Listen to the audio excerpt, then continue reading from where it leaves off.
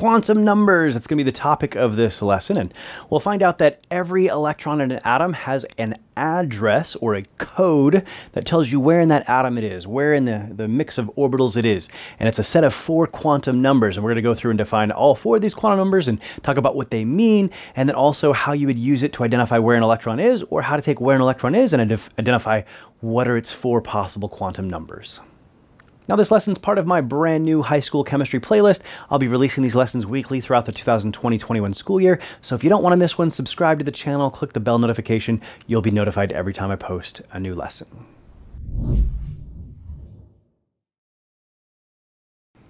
All right, so as I said, quantum numbers. You got a set of 4 quantum numbers for every electron in an atom, and they're always going to be different, it turns out. So the Pauli Exclusion Principle says that no 2 electrons in an atom will have the same 4 quantum numbers. So because if you did, like let's say we had 2 electrons down here, filling them in properly, they have to end up with opposite spins.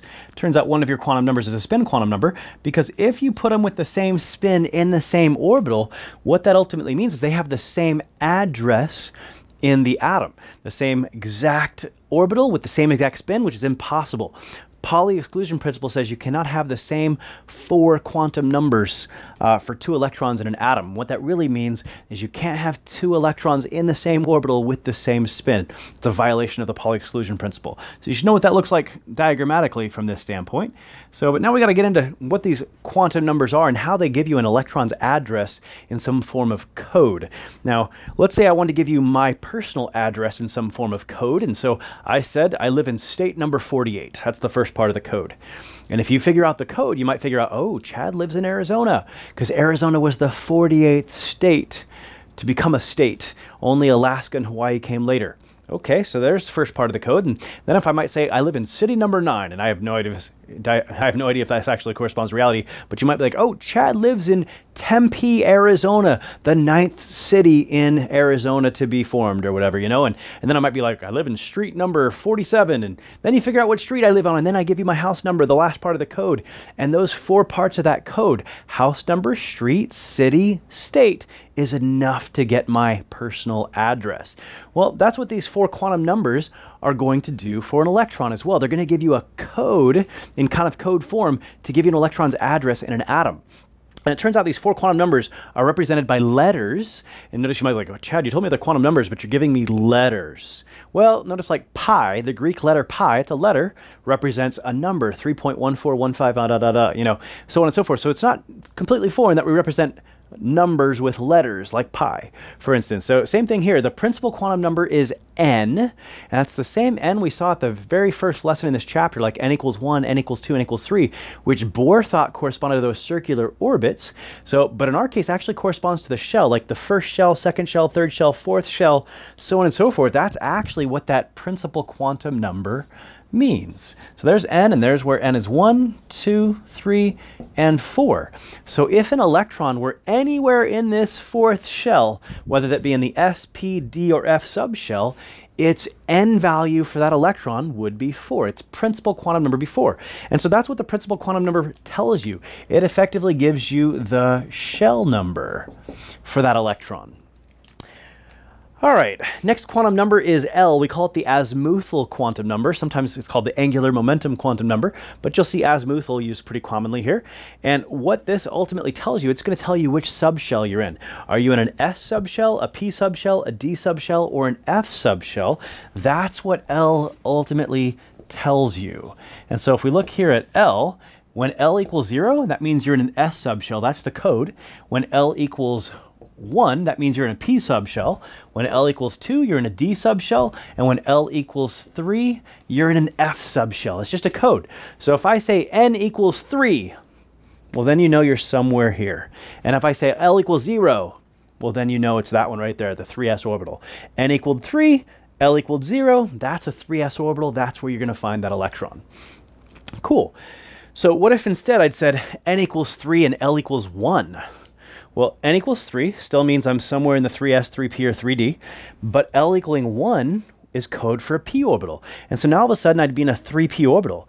Well, there are 3 of them though. which one am I in? Well, I don't know. I didn't give you enough code. So I got to go to the next level of code. So you might know the state and the city, but what street do you live on is kind of the analogy here. So in this case, if we look, the next quantum number is the magnetic quantum number. M sub L is the way we say that. So M sub L, the magnetic quantum number, tells you which orbital you're in. Now, if you recall, like your p orbitals, you had px, py, and pz, and they all looked like dumbbell shaped. Just what they varied was what axis they were on. And so we often say that your magnetic quantum number is going to tell you the orientation in space. And by telling you the orientation in space, i.e. if you're on the x-axis, the y-axis, or the z-axis as far as the p orbital is concerned, it's telling you which specific orbital in that subshell we're talking about. Cool. So that's ultimately what M sub L is going to tell us. And we'll come back to that in a second. And then finally, we've got the spin quantum number. So, and in this case, that's really just telling us if we got spin up or spin down, so to speak. Now, if we look at the possible values that these can have, so this will be instructive. So the lowest principal quantum number you can have is 1, because you have the first shell and then you keep going. And you might recall with Bohr, like obviously I've only got 4 shells showing here, but Bohr's model of the atom with those circular orbits, we said that there actually were an infinite number of those orbits. And so the range of values we can take for that principal quantum number is as low as 1 all the way up to infinity. Can't be 0, can't be any negative numbers. There's no 0 shell or negative shells or anything, but it can start at 1 and goes all the way up to infinity. That's the possibilities. Now L, on the other hand, the lowest L is ever going to be is 0. That's always a possibility, but it could be as big as 0, 1, 2, 3, 4, 5, 6. You know, for the g orbitals, h orbitals we said we weren't going to talk about. I'm not talking about them again. So the question, though, is it depends on what shell you're in. If n equals 1 and you're in the first shell, well, then the only possible value L could have is 0, because the only thing that exists in the first shell is an S subshell. If you were in n equals 2, well, then you could be in an S subshell or a P subshell, and so L could equal 0 or 1. If you were in the third shell, then you could have an S, P, or D subshell, and so L could be 0, 1, or 2. In shell number 4, L could be 0, 1, 2, or 3. So it all depends on which shell you're in. And so we can actually define it in terms of n then. It turns out that we can start out as low as 0. Everybody's got an S subshell, and the maximum it could be is n minus 1. That's the biggest it can be.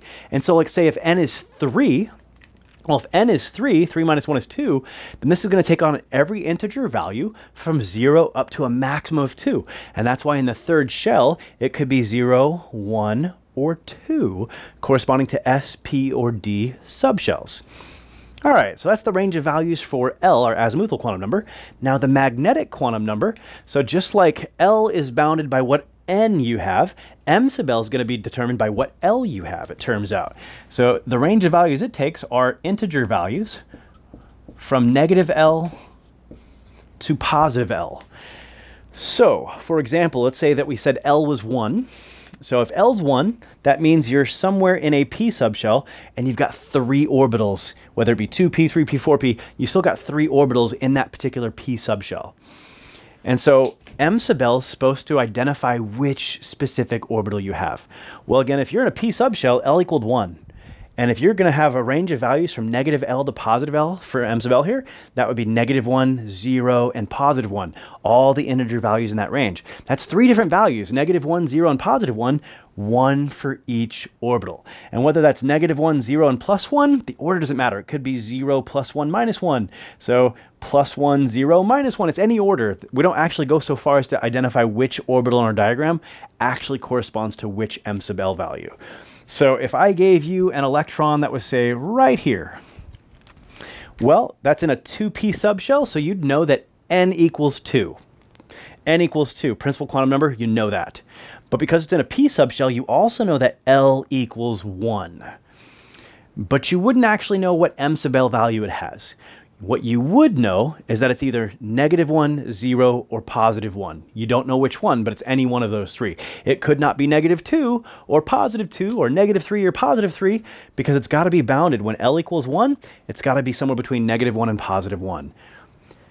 Notice, if instead of being in a P subshell, let's say it had been in a D subshell instead. Well, notice for this electron, we're in the 4th shell, and so N equals 4. And being in a d subshell, L equals 2. And with L equaling 2, that means m sub L could go from -2 to +2. That's -1. I'm sorry, that's -2, -1, 0, +1, +2. 5 different values because there are 5 different orbitals. Now that electron right there, I know that n equals 4, and I know that L equals 2 because it's a d subshell. But as far as m sub L, I know it could be -2, -1, 0, +1, or +2, but we don't know which one. We never go again so far as to identify which orbital in this range corresponds to which m sub L value. So once you get to m sub L, you can't actually predict a single value. You have to predict a range of values. The only time you can actually predict a single value is if you're in an S subshell. Because let's say you're, instead of being in the 4Ds, let's just say we had been right there, 2S subshell.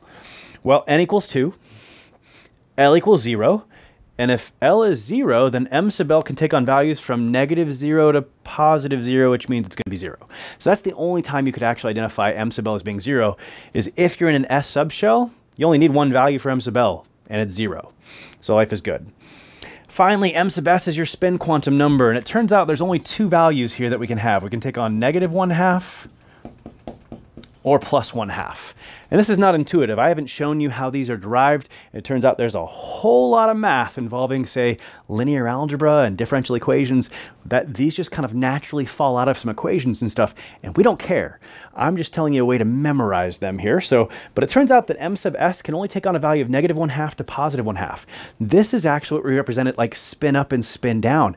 And just like with m sub L, we never define which orbital m sub L corresponds to, we also don't define which spin corresponds to -1/2 and +1/2. It's not like spin up is the +1 and spin down is the -1. It's just we have 2 opposites, one's up and one's down. Whether he's up or down doesn't matter, and he's just the opposite. But we never go so far as to define it. So notice I drew the arrow up, but that doesn't tell me which one of these it is. It could be the -1/2, it could be the +1/2. We just don't know. Cool, and that's the way this kind of works. So you might get a question that identifies a particular electron and says which of the following could be a set of quantum numbers for it. So, and this might be the way this is kind of phrased. Instead of actually giving you a diagram, what they might do instead is say, hey, a valence electron in, say, sodium. Which of the following could be a set of quantum numbers for the valence electron in sodium? Well, sodium's atomic number 11, and so 1, 2, 3, 4, 5, 6, 7, 8, 9, 10, and 11. And so the valence electron, the highest energy shell here, is the 3rd shell, and that's the only valence electron it has. So when we say valence electron for sodium, it has to be him. And in this case, we could give a set of quantum numbers, and often we do it in brackets, n, L, m sub L, m sub S. And in this case, which of these do we concretely know? Well, we know n, for that electron, that valence electron, it has to be 3. We also know L, because for an S subshell, L is 0. Okay. We also know m sub L, because when you're in an S subshell and L is 0, then m sub L is going to take on values from -0 to +0, which means just 0. But we don't know m sub S. We know it's either +1/2 or -1/2. It could be either one. And so all of a sudden there's 2 possible correct answers.